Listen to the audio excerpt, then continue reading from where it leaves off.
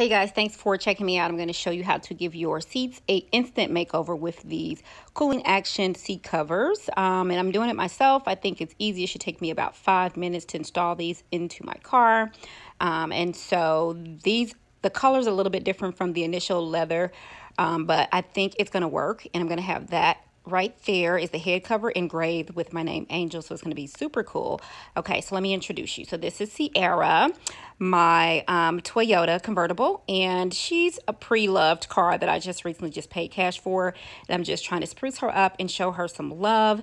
And these seat covers are a little worn, and then also I just really wanted to try out these cooling action seat covers because sometimes when I get in the car and get out, my bum is really hot. So that's before. This is after I installed the very first one. And right here, I'm going to show you exactly how to do it. It's very, very easy. There's some Velcro that you open up at the top and slide it on like a shirt. And then you would obviously secure the Velcro back into place as I'm doing here. And again, the color, if you can see right now, is off from Cierra's initial skin color, but I believe it's going to be okay. If you guys don't think so, let me know before I really get super comfy in my car and then this doesn't look cool. Okay, so right here, there is two little brackets that you attach to some elastic that is from the back piece of the seat cover and the bottom seat cover. You attach that little disc onto it just like that on each end. And then you slide it through. I actually broke a fingernail doing that, so that's why my thumbnail is off, but let's stay focused. So you pull it through like so, and then you just lay it flat on the back of the seat, and it actually keeps the bottom seat, part of the seat cushion, in place. So I'm going to do that on both sides.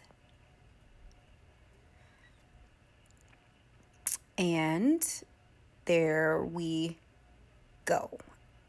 Okay, so we're all set there. And then right here on the side, I'm going to let the seat back a little bit more now that I'm done working back there. And I'm really trying not to break another nail, if you can see here. There's another little elastic piece, a black little band. There's two in the front and two on both sides. But these seat covers actually fit my car perfectly. I'm just going the extra mile to secure it right here, just for extra security. So there's a little metal bracket.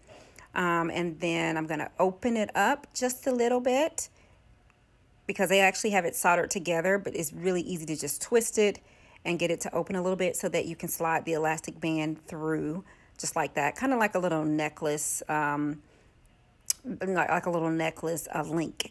And so, yeah, I had a hard time, but I got it, and it's in there. And then I'm just going to hook it down to the bottom of the seat. There's a little edge there, clip it on there, and that way I know that my seat cover is definitely not going to move.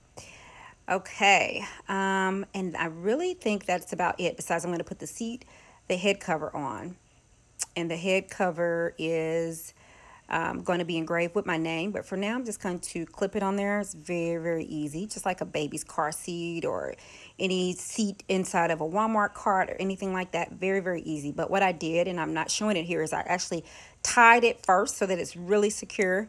And then I buckled it and I pushed the seat covers down. So this is the final look. Tell me what you think. If you like this video, comment and let me know that you love it. If you have any questions, obviously, you